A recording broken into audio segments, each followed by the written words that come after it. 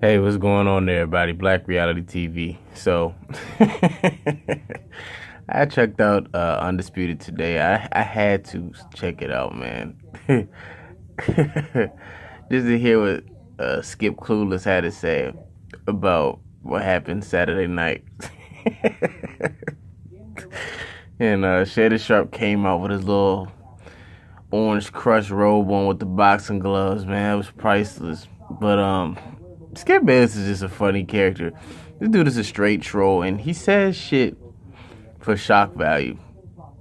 Like, I don't even really get mad when Skip Bayless says some crazy ass shit. It's just to shock people.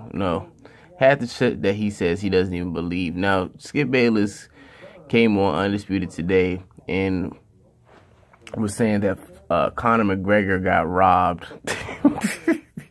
against Mayweather. And Shannon Sharp kept on pointing out the illegal punches that Conor McGregor was using at times in the fight.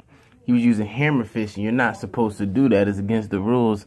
And Skip Bayless basically wants to poo-poo it and basically say, why does it matter? It's against the rules. And he was trying to, before the fight, Skip Bayless was trying to push for 8-ounce gloves. Like it was going to be some kind of huge advantage for Conor McGregor. And Conor McGregor's been fighting with 4-ounce gloves at the UFC.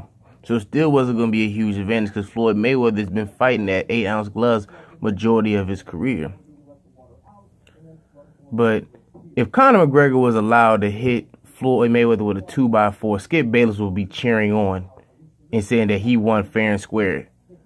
I mean, this guy is just ridiculous, man.